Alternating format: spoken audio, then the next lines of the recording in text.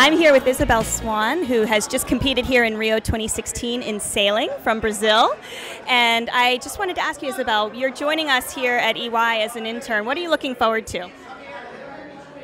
First, will change my life. Then I would like to really get a better understanding about the business world.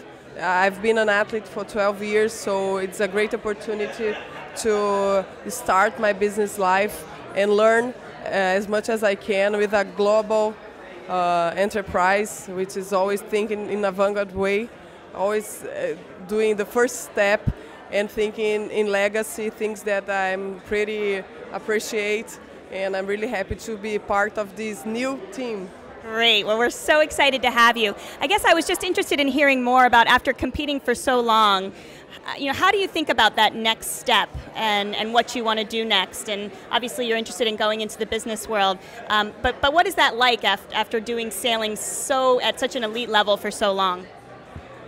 As I was sailing, I was also doing the administration of my campaigns. So I've learned a lot with that. I did some logistics, and for sure I have some background and I will be able to work much better because I was dealing with two extreme conditions to deliver in a high level.